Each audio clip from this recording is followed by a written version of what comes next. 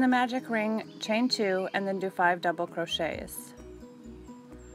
Chain 1 and do 5 more double crochets down the other side of the magic ring. In magic ring, chain 2, 1, 2, do 5 double crochets and then a chain 1.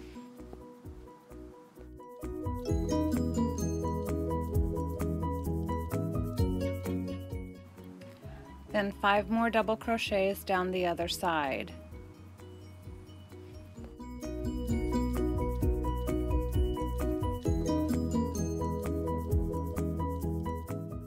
Tighten the magic ring and slip stitch to the second chain.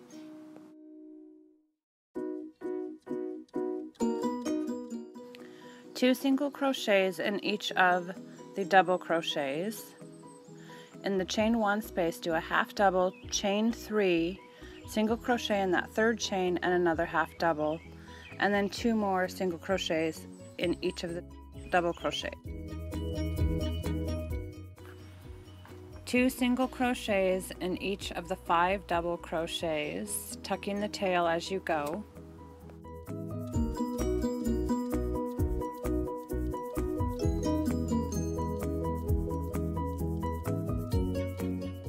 In the chain 1 space, half double crochet, chain 3, single crochet in the third chain from the hook and another half double crochet.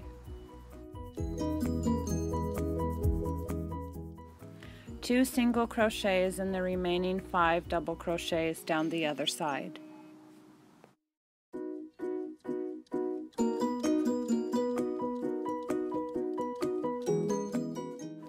Slip stitch to the first single crochet, fasten off and leave a tail for sewing.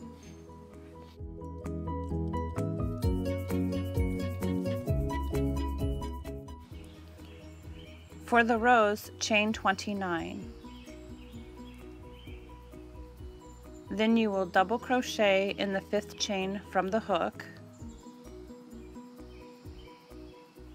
Then you'll skip 2 and double crochet, chain 1, double crochet, skip 2, double crochet, chain 1, double crochet.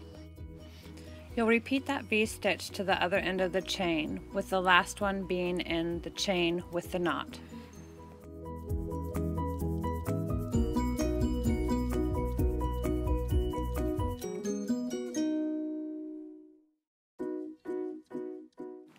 Chain 29. And then do a double crochet in the 5th chain from the hook.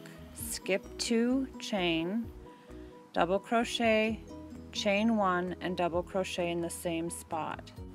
Skip 2 and continue doing V-stitches to the other end of the chain.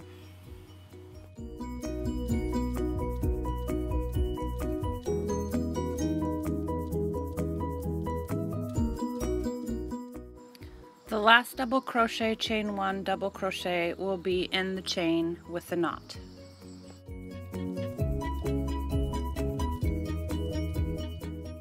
Turn your work and you'll do 5 half double crochets in each chain 1 space with a slip stitch between the V's all the way across.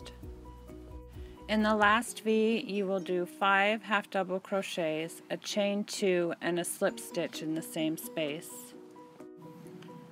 5 half double crochets in the chain 1 space,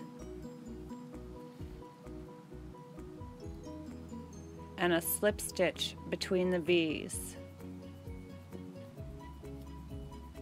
5 half doubles in the chain 1 space, and slip stitch between the V's.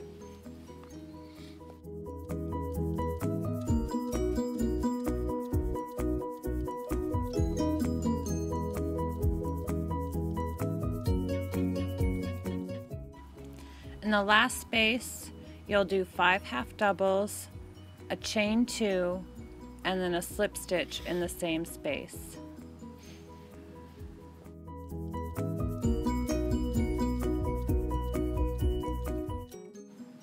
Fasten off and leave a tail for sewing.